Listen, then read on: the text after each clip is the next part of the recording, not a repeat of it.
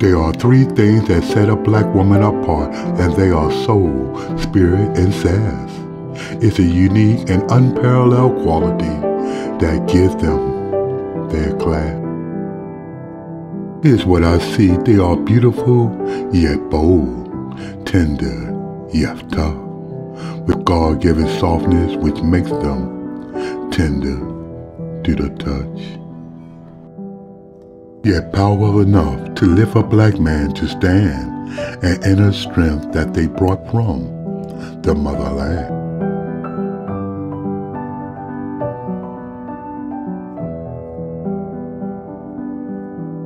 They were also instrumental in helping their men survive the master's whip. They kept their men's spirit up all through that long, harsh trip.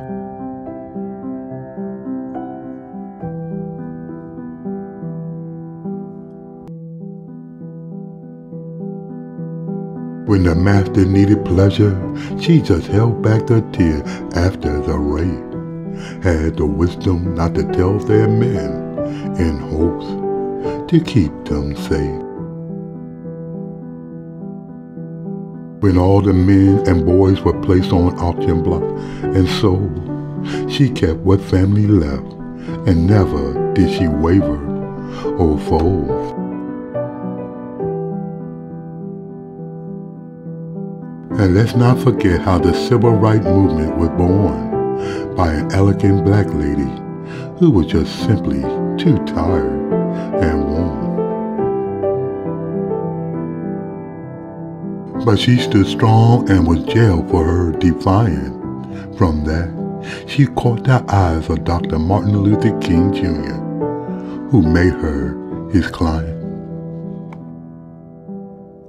For 381 days, the masses stood strong with their boycott, keeping all the buses off the street and idle on their lots.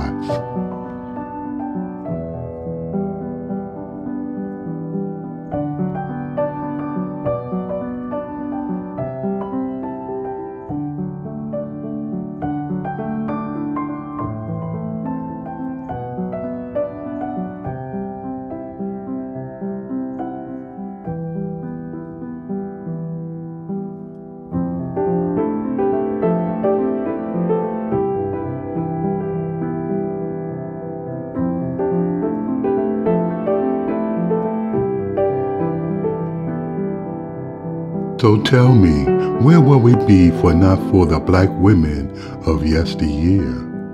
Probably still picking cotton in some field with all the horrors and fears.